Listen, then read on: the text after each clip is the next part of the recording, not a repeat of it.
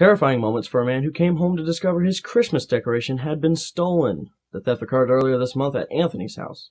Our very own Elizabeth had caught up with the victim. Elizabeth, emotions were running high. And Mark, the victim tells us he came home from work only to discover a missing baby Jesus. Unfortunately, the thief got away, leaving behind, though, the light bulb. Yeah, I really wasn't there, but, you know, he's my best friend, so then I can get on TV. Hi, Mom. Hey. Well, obviously, we have a thief in our neighborhood. He's walking in your yard, snatching your decorations up, trying to steal them. So you better hide your Jesus, hide your Mary, and hide your Joseph, because they're stealing everything out here. The thief got away, but he did leave the light bulb behind.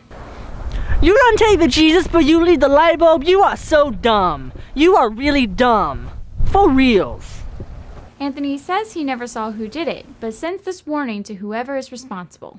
You don't have to come and confess that you did it. We're looking for you. We're gonna Jesus gonna find you. I'm letting you know right now, so you can run and tell that, homeboy. If you have any information of this crime, we urge you to call your local police, or buy Anthony a new baby Jesus. Reporting from Third Hour News, this is Thank you, Elizabeth. Our next top story. Justin Bieber ran into yet another door.